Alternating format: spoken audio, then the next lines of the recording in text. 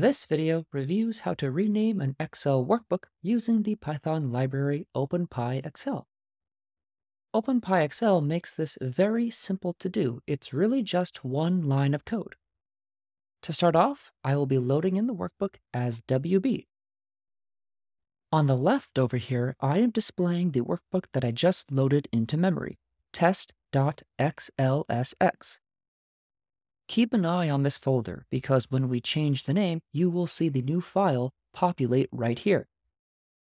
To change its name, all I have to do is access the .save function of the workbook object.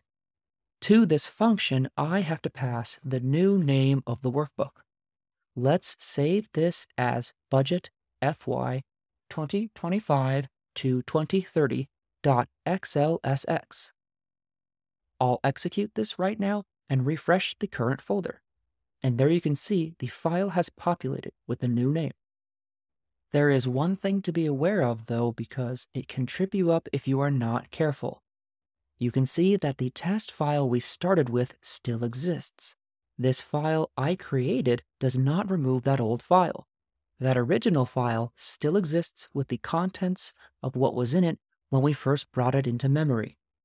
If you want to ensure you're working with the most updated file, be sure to delete the old one to reduce any confusion. So it's quite simple.